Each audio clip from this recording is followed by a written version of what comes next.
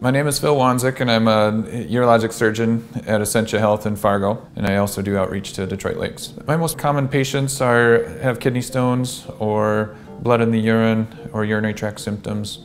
I also see cancer patients. That's what I love about my job, is that things that we do often have a pretty quick impact on the quality of life and also prolonging life.